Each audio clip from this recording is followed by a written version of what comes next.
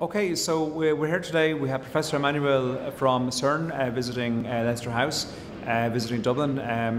Emmanuel represents CERN, the preeminent laboratory for particle physics in the world, the home of the Large Hadron Collider, where particle physics is studied and has been for several decades, also home of the World Wide Web, where Tim Berners-Lee discovered the web by accident whilst researching particle physics. I think there's a really strong case for Ireland to join CERN. We're not currently a member.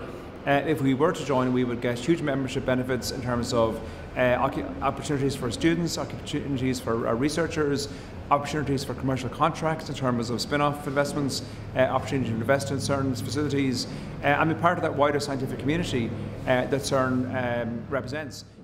So, my name is Emmanuel Tsesmelis. I'm from CERN. I represent the Associate and Non-Member State Relations Office, and I'm here in reciprocal basis.